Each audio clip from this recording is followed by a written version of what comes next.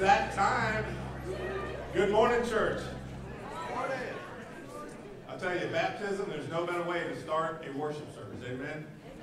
So glad to see you guys here this morning. Today we have two people that we're going to baptize, and they're going to pass into these baptismal waters. I want you to notice what's on the screen, because this is what it's all about. Buried in the likeness of his death, and raised to walk in newness of life. And our first lovely person this morning is Caitlin Rogerson, and you all know Caitlin. Caitlin, yeah, give her a hand. She's so excited. She's fired up. If you don't know Caitlin, she comes from awesome, awesome stock. We know with her parents and grandparents, there is no excuse. This is why you see this godly heritage passed on. And Caitlin, we are so proud of you, proud of your whole family, and your decision to continue to make your faith public by following Christ. So today, it is my privilege and an honor as your pastor, as your friend, to baptize you, my sister in Christ. In the name of the Father, the Son, and the Holy Spirit.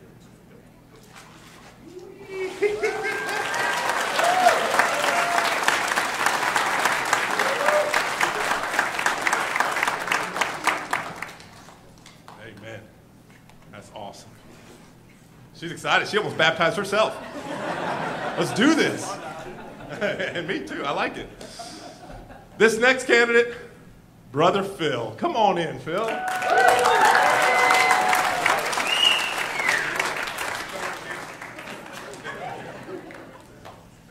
right. This is another person who needs no introduction in our church. One of the first times I met Phil, he scared me. We were filming a scene out at his house, and we hadn't known each other long, and I really didn't know what to expect. But within seconds, he became the first man to have ever put me in a headlock and simultaneously kissed my bald head. And I appreciate that. And today is a special day, not just because it's the first time I've ever been able to say there is 500 pounds of man in this hot tub right now, between the two of us. Because Phil is an awesome guy, and I admire his faith, and his whole family comes from, it's just a godly heritage, and we see that, passed down with kids and grandkids coming to know Christ. And there's nothing more exciting than that. So Phil, it's an honor, brother. I love you. I'm so proud of you. And today, in front of all these witnesses, it is my privilege to baptize you, my brother in Christ. In the name of the Father, the Son, and the Holy Spirit.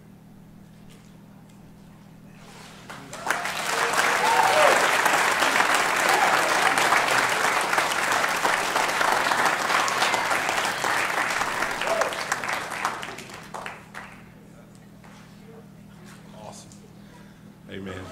Would you stand together as we begin our time of prayer? We prepare our hearts. We've already been worshiping Jesus. But let's bow together as we continue. Father, we are just overflowing with joy. I thank you for these that have made decisions to follow you and to publicly profess you as Lord and Savior. God, you are so good to us. We know that you are here already. We know the angels rejoice.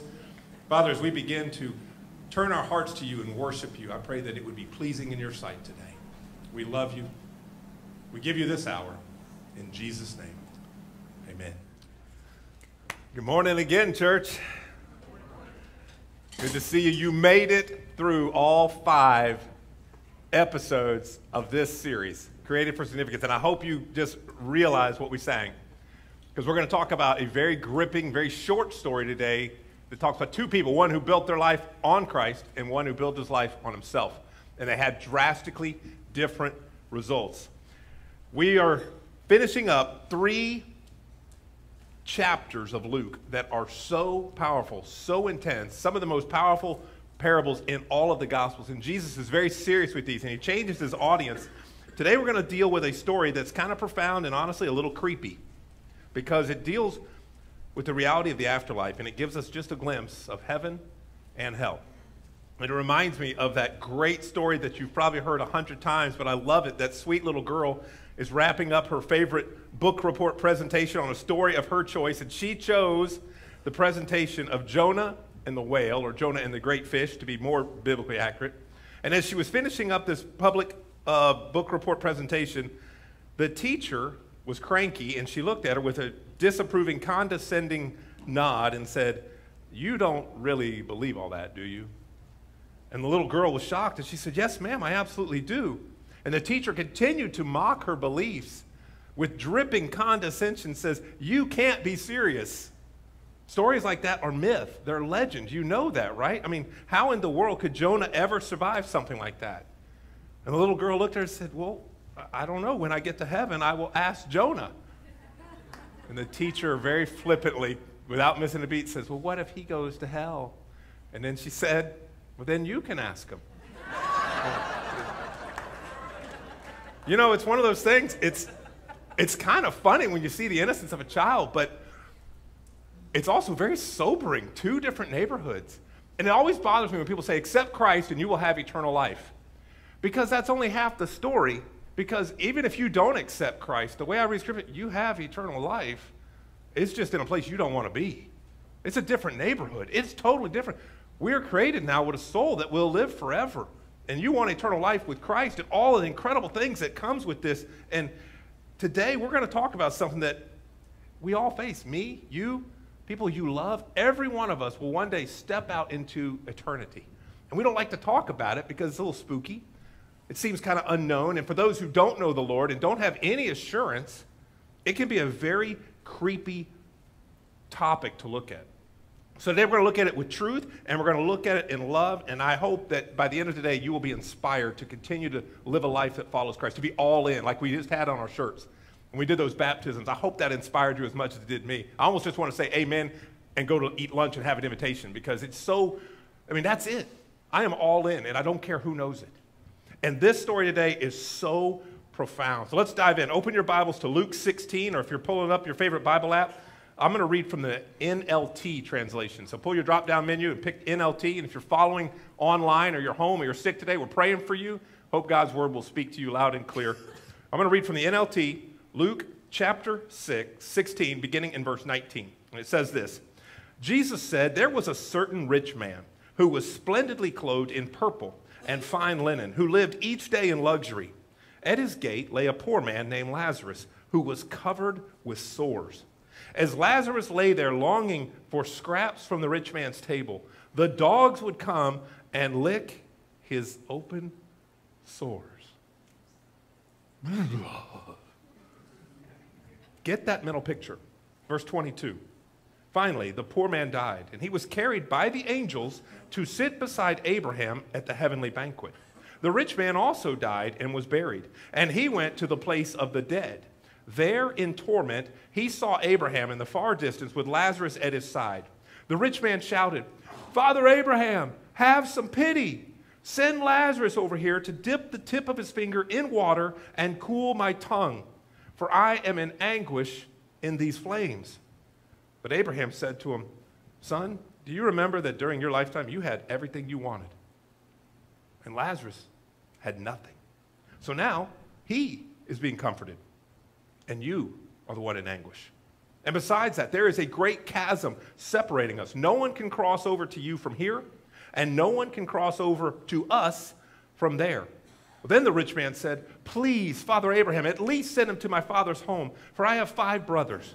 I want them to be warned so that they don't end up in this place of torment. But Abraham said, Moses and the prophets have warned them. Your brothers can read what they wrote. And the rich man replied, No, Father Abraham, you don't understand. If someone is sent to them from the dead, then they'll repent of their sins and turn to God. But Abraham said, if they won't listen to Moses and the prophets, they won't be persuaded, even if someone rises from the dead. It's almost like it's foreshadowing. Do you know someone who rose from the dead? And maybe you know someone who rejects that doesn't grasp it. It is amazing how this is so applicable to our lives today. It's such a powerful, gripping story, and it's told in just 2 brief scenes today. Scene 1 is on earth, and scene 2 is in the afterlife. In scene 1, we meet the first of 2 of these main characters in this story. We meet the rich man, and then we get to meet Lazarus. And we know this story is primarily directed at the rich man first because Jesus says that in the opening verse. He says, there was a certain rich man.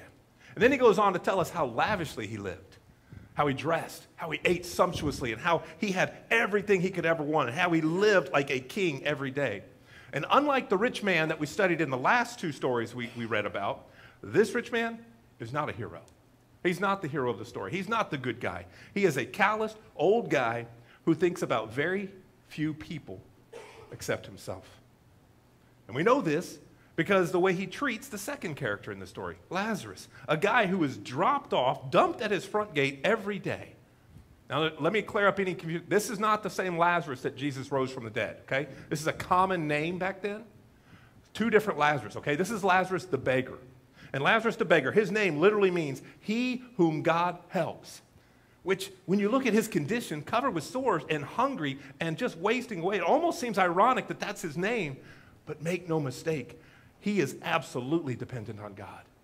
And he knows it. I love the way he lives. He's in such bad physical condition. He's got sores over his legs. Dogs are coming and licking them. He probably has some disease. And day after day, his friends come, dump him at the gate, and he's ignored and allowed to suffer without so much as a crumb of bread or a prayer from the people who go by. And yet, he still praises God. And he still knows him. He says, I am longing to eat the scraps that fall from the tables. That alone would satisfy me. Man, what an image. See, when we think of feast and we think of banquet, I don't know about you, but this is what I picture. I picture this grand hall with a rich mahogany table with leather-bound books all around and tapestries and chandeliers and all these fine things. But that is not the image in first century Palestine. When they're hearing this, they have a far different thing. See, back in Jesus' time, everyone in the audience knew that they were talking about, they would literally open up the doors to the house. There was no air conditioning. They didn't have to worry about that. And you could see this low, long table going through the parlor. And everybody would come who was invited, and they would recline at the table with no chairs. They would lay on their left elbow, and they would have their feet going out at an angle behind them, and they could dip from the table and eat. And they would laugh and celebrate. And here's the deal. They would be lined up around this table in order of rank. How obnoxious is that? In order of rank. So you knew whoever was at the head of the table was the big dog. And whoever was right next to him was the second big dog. And then on and on and on. And then if you maybe were at the end of the table, well, bless your heart. At least you got an invitation. Then the servants would stand behind them and would attend to that. Do you need some? Oh, let me dab the corners of your mouth. And do you need some more top off? And all this. Then if there was still room, they would invite peasants, the commoners, to come in, and they would line the walls behind them, behind the servants, behind those who are feasting, and stare and drool. And say, what's the entertainment after this? And if you were lucky enough to get an invitation, you could come in as a peasant and just kind of participate and rub elbows with the hobnobbery and the well-to-do. Lazarus doesn't even get that. He doesn't even get an invitation to come in at the very least. And the fact that Jesus calls him a beggar is very interesting. If you study all of Jesus' parables, you're going to notice something. This is the only one where Jesus actually gives the beggar a name. He actually calls him a proper noun in here. The only time in all the section that we've looked at, and for this reason, and the fact that Luke never says this is a parable, there are some great scholars who have said, Jesus quite possibly is telling a real story about two real people. Church, if that's the case, then this goes to a whole new level. This is chilling with what we're about to study. These are two real people. So in scene 1, it ends with Lazarus dying. He's being carried to heaven, and the rich man dying, and he goes to Hades. Your Bible may say hell, but I don't want to get us confused with the lake of fire that comes in Revelation 20, where death and Hades and sin are thrown into the lake of fire that burns forever and ever, okay? So a more proper rendering would be Hades, okay? So just kind of keep that in mind. If your Bible has either one, Hades or hell, you'll know what we're talking about. So he goes there, and then it says that he was carried to heaven by angels. And this isn't the only time that this is referenced. I think we gloss over this. I think we're so scared of death because, like, what's going to happen? What do I do? Angels attended him. Even with Elijah, when Elijah died, chariots of fire showed up and escorted him into the presence of God. We see that Jesus says in Matthew 24, he will send angels with a great sound of the trumpet, and they will gather together all his elect from the four winds of the world. So evidently, upon our deaths, angels will play a prominent part. Pastor Paul Enns, he's a respected biblical scholar, wrote this about an experience he had recently. And he was a guy who was a full of faith, and he was visiting his brother-in-law who was doing horribly in the hospital. And he showed up, and he was struck with how quickly his brother was deteriorating. And he walked into the room, and he could hear the death rattle You know what I'm talking about? If you've ever been with a loved one and you think, oh, no, this isn't good, and they call in the family. Well, Dr. Paul Ince comes in, and he sees that his brother-in-law is dying. And there in the hospital room with his few last breaths, his brother-in-law opened his eyes and smiled and said, who are all these people? And Paul said he couldn't believe what was happening. He said that he described a room filled with unseen glorious figures. And then it dawned on Dr. Paul that he was seeing the reality of God dispatching angels to come escort him home. He was already being able to see beyond the veil that separates us, seeing people who are about to welcome him into heaven. God's angels are like royal escorts in this case that escort the believer either into a grand entrance into the royal courts of heaven or the non-believer into a place of torment, a place that you don't want to go, a place of separation from the Lord that they rejected. Here in this story, Jesus is referring to this similar process when Lazarus is taken up in verse 22. So let me pause and say this. If you're a believer, somebody needs to hear this today, and you know someone who's facing death, and they're a follower of Christ, and they've repented of their sins, and they are born again, and you've seen them through the baptismal waters, and all these things that confirm that Jesus is Lord of their life. If you are a believer and follower of Christ, you have nothing to worry about that transition. Nothing at all. Take heart in that. Jesus has paved the way. There are angels. You won't get lost. You won't be wandering around in the ether. They will escort you, and you won't go alone. There will be no one. You won't make the trip by yourself. Dr. Enns puts it this way. He says, the very moment earth's door closes and heaven's door opens, at that very moment, there will be an excited, joyful, and exuberant reunion. But for those who've rejected Christ, it's not that way. It's a very sobering topic because nobody wants to talk about it, but people refuse to preach the whole counsel of the gospel, the whole story. In the afterlife, God grants the wish of both of these. The one who rejected Christ, the one who flat out pushed him away. See, in heaven, he is everywhere present. He is all there, and he is able to be found and seen, and he is able to be touched and felt. But when you're separated from the King, it is awful. So this place takes place, two scenes. The next one, we move into the afterlife, and this is where we see a different story. A different character emerges. One we know by name, but we really don't grasp much, and that's Abraham. If you don't know much about Abraham, is the man. He is the legend. He is the spiritual father of the Jewish nation. And the angels come, and they deposit Lazarus right at Abraham's side, literally right up next to him. Now notice it's not poor Lazarus anymore. Notice the transformation. There's no mention of his sores, no mention of his pain, and he's not just being dropped off like a sack of potatoes like he was in verse 20. See, back then, his so-called friends came, and the original Greek says he wasn't just dropped. It actually uses a much stronger intensity, meaning he was thrown down at the gate like with disdain. And his friends just went on their merry way. They might come back and pick him up and take him home, but he's not dumped at Lazarus' side anymore.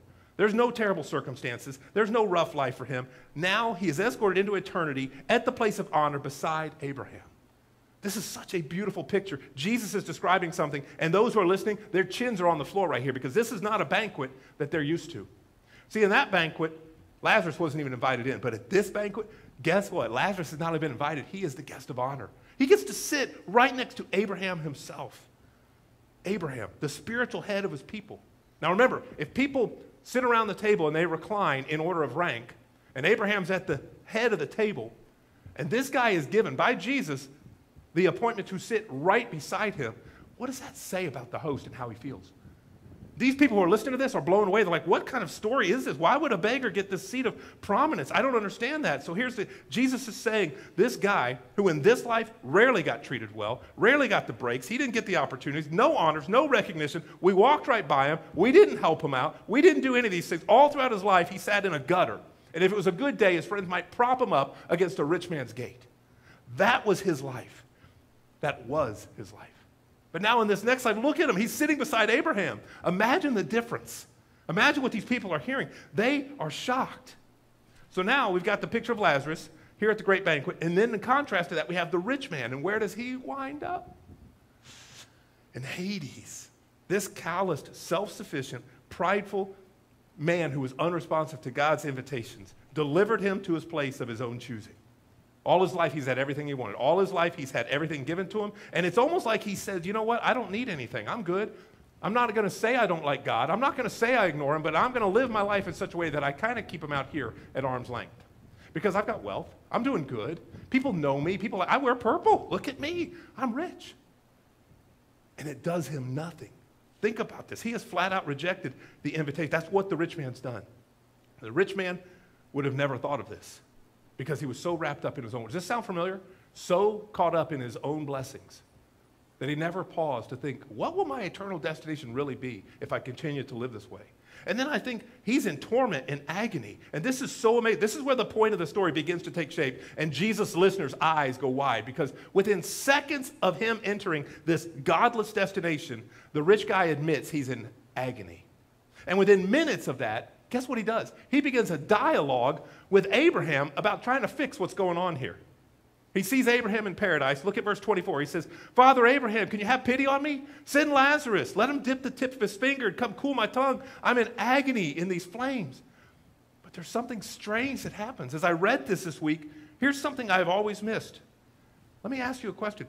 Why doesn't the rich man talk directly to Lazarus? Why doesn't he talk to him? He knows who he is. He's walked by him. He's stepped over him at his gate.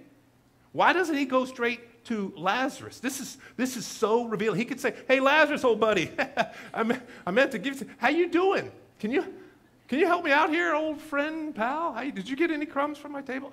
You didn't get that invitation? Oh, yeah, I meant to have you in on that last banquet. My bad. Hey, while we're here and we're just buddies, just talking, old buddy, old pal, can you help me out? Because it's awful over here. Notice this. This is so revealing. He doesn't do it, and it's almost as if he still sees himself as superior to Lazarus. It's almost as if he still thinks his social class and his standing and his formerly richness that he doesn't have anymore, almost like it still matters. Does it? Not at all. He still thinks of Lazarus as someone to run errands for him. He still orders him around. Look at it. His own words give him away. Hey, Abraham, send that Lazarus, that poor beggar fellow, would you, to bring me a little cup of water? Chop, chop. Here we go. Come on. Help me out. I'm doing, where, do you see how this reveals his heart? And here's another question. Why does he address Abraham as Father Abraham? There's no record this man's a devout Jew, that he cares about Abraham. Now, it could be a term of respect, but maybe this guy never imagined his afterlife destination was going to be Hades. And I bet there's millions of people who never imagined their afterlife destination is where it is. Think about this. So many people, I think he probably thought, look, I'm basically a good guy. I'm from an affluent family. I've got lots of friends. I don't cheat on my wife. I don't shortchange the server at Sizzler. I don't cheat on my taxes. When I take my family to the Jerusalem Mudcats game and it's dollar beer night, I don't even get one beer. I'm a good guy, basically. So surely that's going to be good enough to get me into heaven. But just in case it's not, look what he does. If his social status and his nice guyness doesn't get him in, he says, I'm a descendant of Abraham. So that I will ride his coattails. I'm going to get in based on my lineage, based on who I'm related to. Let me tell you, it doesn't work that way, like at all. Let me show you what being related to somebody will get you. Y'all know that I'm related to the great Leroy Jordan at Alabama football. And here's one of his trading cards, and he went on to play for Bear Bryant and win a championship. And we were so excited when Amy's little brother, Trey, recently came up, and he said, I'm going to the University of Alabama. And we're going to go, oh, that's awesome. You're going to a great school. Our whole family went there, his whole family, all his lineage. And we were so excited. I said, Trey, you don't know this, but you need to go and drop the name of Leroy Jordan when you show up and watch what happens. Because this guy is an absolute legend. He played for Bear, then he got drafted by the Dallas Cowboys, and here he is sacking Franco Harris. He went to play in the Super Bowl like we're going to see tonight. He played in 3 of them, and then he went on to have his picture on the cover of Sports Illustrated. Beef played 14 years, go to 5 All-Pro Bowls, 2-time All-Pro, played in 5 NFC Championship games, landed on the cover, and then when he retired, they put his name and his number up on the Ring of Honor between Tom Landry and Roger Staubach, all because of his playing at Alabama. His hands are in the cement when you walk into Alabama Stadium in front of Denny Chimes. He is a legend. He's all over the Hall of Fame. So you go, you will never have to buy a hamburger in Tuscaloosa. If you go in and say, I'm the nephew of the great Leroy Jordan. I said, you go drop that name and you tell him I sent you, okay? Because you're a celebrity. He's in the booth, he's on ESPN, you'll run into him, you'll see him. Trey couldn't wait. He's walking into a fancy restaurant not long after he arrives in Tuscaloosa, and he sees this huge crowd of people. And there's Joe Namath and Bart Starr, and all these celebrities are around, and ESPN Game Day's there, and Kirk Herbstreit, all these people. And he sees in this restaurant this cluster of people, and as he gets closer, he sees right in the middle of this curved booth of people is Leroy Jordan, his new uncle by marriage, through me, because Amy was kind enough to marry me. So he walks up, and he goes, is that who his friend's like, dude, you got to go talk to him. That's your great uncle. So he walks up in front of everybody. Remember, he's thinking he's related to this guy. And he says, you're Leroy Jordan. He says, yeah. He says, I'm related to you. Leroy said, I can't say what he said, but he said, basically, I doubt that, in his words. And he said, I don't think so. Who are you? And he goes, well, I'm Trey Sanders. Do you know who Terry Mitchell is? And he goes, who? Who's that? And he goes, well, what? But that's, And he just kind of slinked away, and it was absolutely humiliating. Come to find out, Trey came and told me that story. I said, oh my goodness, Trey, in the family tree, you totally forked the wrong way. He doesn't know my dad. He doesn't know the Mitchells from Adam. No wonder he thought you were just one of another person. I'm related to you. How about some money? You got to go through my mom's side, through the Friels and the Jordans, the Leroy Jordan. I said, no wonder they laughed at you. He got nothing out of being related to him. And I think, as I look at this, he found out being distant related means nothing, just like this man is distant related to Father Abraham. It means nothing, even though he says, hey, maybe you could fix this, Father Abraham. And how does Abraham reply? Look at the scripture. He says, I can't. There is a great gulf between us, an immovable chasm. Besides, you had 50, 60, 70 years to make your decision. And this rich man, formerly rich man, is standing there, and it's starting to dawn. He's starting to think, oh my goodness, what am I going to do? And that's where the climax takes place. Y'all remember the Grinch? When the Grinch has this horrible revelation, and he finally looks at the girl, and he's seeing the value of a person for the very first time. And you remember his heart grew. It was like 6 sizes too small, and it kept growing and growing and growing, and then he just lit up because he finally got it. This is what happens right here to the formerly rich guy. Look at verse 28. He says, okay, fine. Then I beg you, Father Abraham, go send Lazarus to my house. Here's another order. For I have 5 brothers. Let him warn them. They don't need to come to this place of torment. Let me ask you this. How long has this guy been in hell at this moment? Maybe 5 minutes, right? And suddenly he's asking for the salvation of the people he loves? Think about what's just happened here. Think about this reversal. Just 5 minutes in hell is enough to turn this selfish, self-made, self-focused, self-sufficient rich guy into a wholehearted evangelist. Like that. What has happened? So here's what we can observe so far in the story. According to Jesus, our location in eternity is not based on our social standing, and it's not based on our lineage. It's based on accepting his invitation and his grace. That jumps off the page. This is a huge deal. See, unlike the shrewd manager from last week, who bet everything on the reputation of the master, this rich guy bet everything on himself. He bet the farm, and he lost. And what he didn't know was that Paul would come along just a little bit later and tell everyone, everywhere he went, guys, it is through Christ that we are saved. It's not because of anything righteous we've done. It's not our social standing. It's not our heritage. It's not our ethnicity. It's not any of that. It's because of him and his mercy alone, having been justified by his grace. His grace. His willingness to grant forgiveness to anyone who is honest enough to admit we're flawed, that we need a Savior. And I'm sure that was a lot easier for Lazarus to do. He was used to humbling himself. He was used to crying out for forgiveness. He depended on God, but not this rich guy. This rich guy. So instead of getting into heaven, he gets a seat in Hades. And it is awful. It is incredible what happens to Lazarus. We see that not only does he get entrance into heaven, he gets forgiven, but he gets one of the best seats at the banquet. So the second thing we shouldn't miss in both of these neighborhoods is the permanency of it. We can't cross over. You can't cross over. There's a huge gulf between us. So if you're taking notes, number 2 is this. According to Jesus, our location in eternity is permanent. Don't think it isn't. Once we've crossed over, it's done. It's final. There's no returns, no exchanges, no refunds, no rain dates. Only the living can repent. Only the living can ask for grace. That's why prophet after prophet says, seek the Lord now while he may be found. Seek him. Call on him while he's near. Because if you don't, when he's not near, you choose to push him away, he will grant you what you ask for, and he will be far away forever. 2 Corinthians 6 says, I tell you now, today is the time of God's favor. Now is the day for salvation. When this life passes, we get to live forever with the consequences of our choice. That's powerful. We don't hear that enough. And the third observation is the one we just talked about. 5 minutes in hell turns a hardened non-believer into an instant evangelist. What a powerful, think about that. We have to admit an inescapable truth here. Hell is a real place, and real people go there according to Jesus. The same one who told us about heaven that we readily accept talked even more about hell than he did about heaven. Yet we dismiss it, and we don't tell our friends, and we don't tell our neighbors, and we don't come down here and pray for people by name, laying them before the Father and saying, this is a horrible place. You don't want to go there. And here's the reality of it. It says in other places, it is a place of weeping and gnashing of teeth.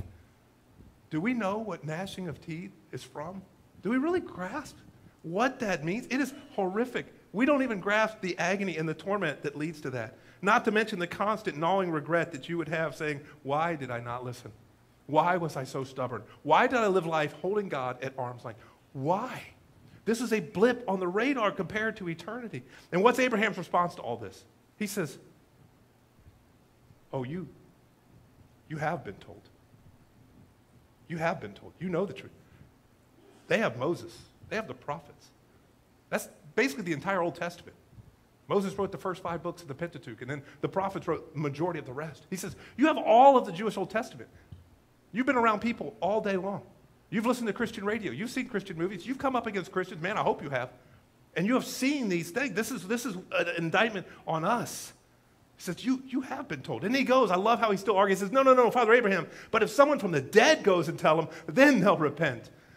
And Abraham's like, they won't do it then. Not even if someone rises from the dead. Do you know somebody like that? Jesus rose from the dead. We're on this side of the resurrection. And there are people who still don't grasp it. Hell is real and it is terrible, but there is grace, and it is available to the least attractive of beggars.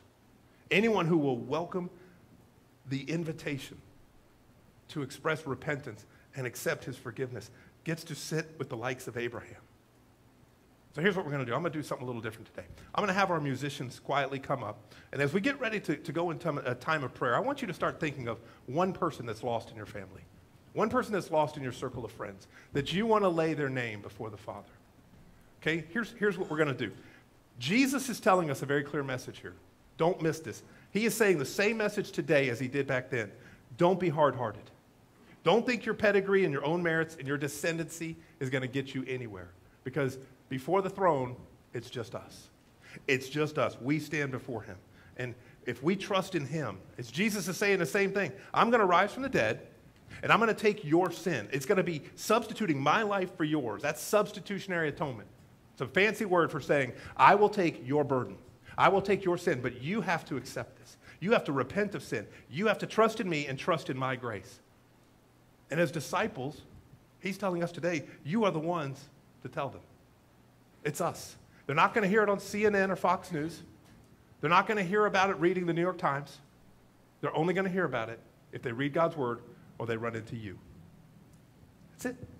We are the ambassadors. This is it. They are going to need someone like you to give them Moses and the prophets. When I lived in Washington, D.C., the subway and the metro was not something you enjoyed riding. And not long ago in Washington, D.C., a poorly dressed violinist showed up, and he started to play his heart out. But not one person stopped. Not one person stopped and heard, this guy's great.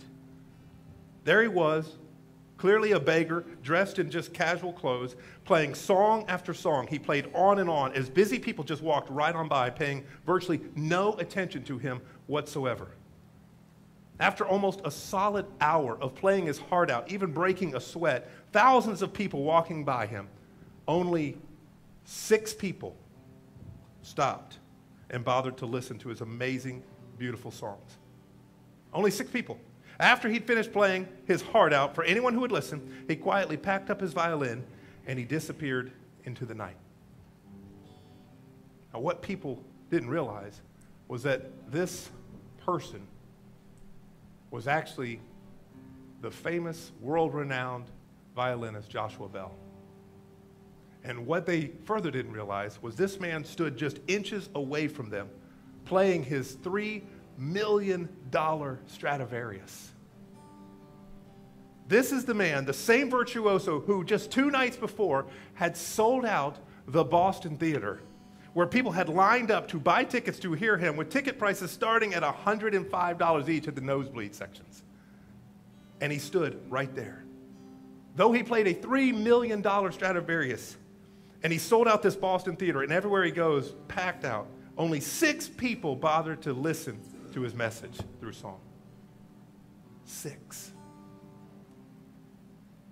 What a powerful story to illustrate. We should never neglect the opportunity that's in front of us. We should never neglect what is standing right here, that God is presenting this invitation. Today, love and grace and forgiveness of Jesus is being extended to you. It's being extended to me. It's being extended to you listening at home. All we have to do is be willing to admit we need it.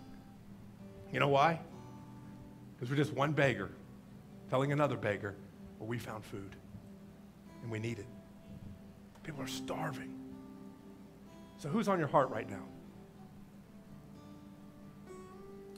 Let's just bow our heads and close our eyes just for this moment. Allow the Lord to lay somebody on your heart, and then you lay that right before the Father.